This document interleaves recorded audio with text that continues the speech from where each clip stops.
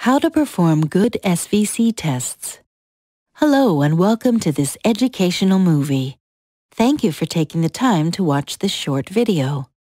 After watching this video, you will know how to get optimal test results out of your lung function test, how to perform a test that will show how much you can inhale and exhale.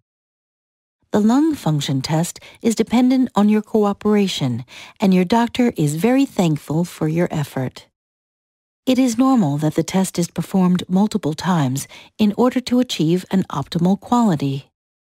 To perform the test correctly, you will now have to breathe normally in the beginning, then inhale fully, and then exhale fully but slowly. The lung function test explained does not have any side effects and is completely safe. The nose clip is important to make sure no air leaks through your nose while performing the test. Please sit up straight with both feet flat on the floor. Please place your teeth around the mouthpiece and close your lips. Do not bite or block the mouthpiece with your tongue or teeth and avoid leaks. Please start with breathing normally.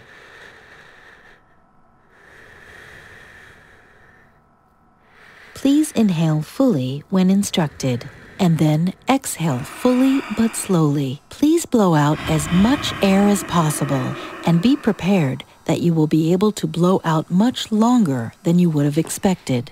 Well done! You now learned how to perform an SVC test.